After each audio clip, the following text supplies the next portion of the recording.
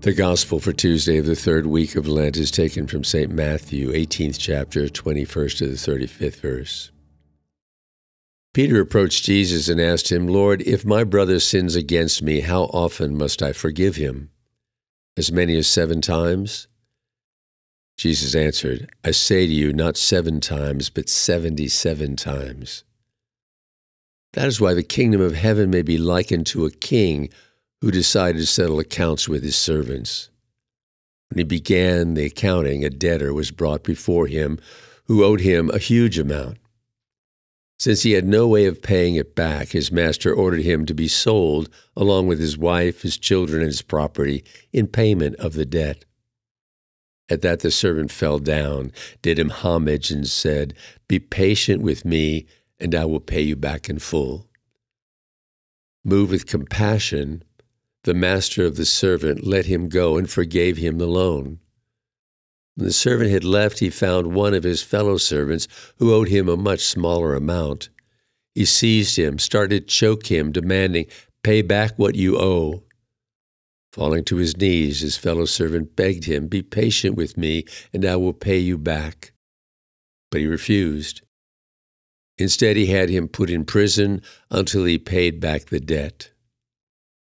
Now when his fellow servants saw what had happened, they were deeply disturbed and went to their master and reported the whole affair. His master summoned him and said to him, "You wicked servant, I forgave you your entire debt because you begged me to. Should you not have had pity on your fellow servant as I had pity on you?" Then in anger his master handed him over to the torturers until he should pay back the whole debt. So will my heavenly Father do to you unless each of you forgives your brother from your heart.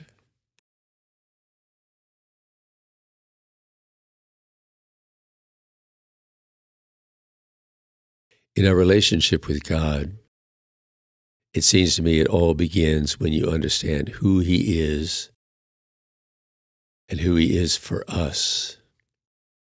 This God loves, cares for us, longs for nothing more than we grow and change and evolve.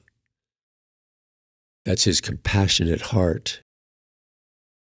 And when one is not touched by that, if one does not feel that compassion, one cannot understand the demand from the gospel that we must always be people filled with forgiveness. This man that's in this story is not touched by the kindness of God. He doesn't feel it as a compassionate act, just as something that helped him out, that's something that gave him more of what he wanted. He was totally wrapped up in himself, in his ego, in what was good for him. So the first and most important thing for each of us is to understand the love that God has for us. And once we feel it, once we have it in our heart, we will always give it to others.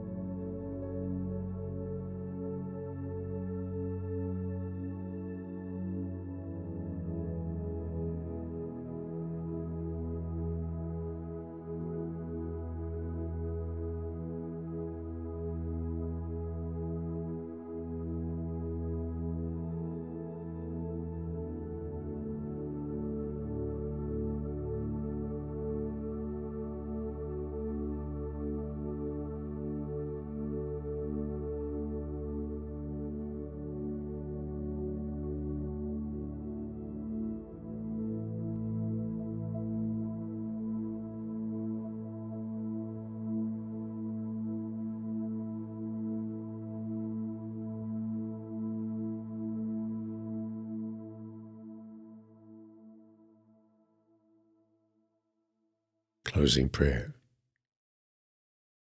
Father, you're the source of everything for us. You are the one who creates within us compassion, empathy, love, forgiveness. Help us to be open to this gift. Help us to know that without you, we can fall into the trap of being fully focused on ourselves and whatever works for us. But we need your compassion in our hearts. And we ask this in Jesus' name. Amen.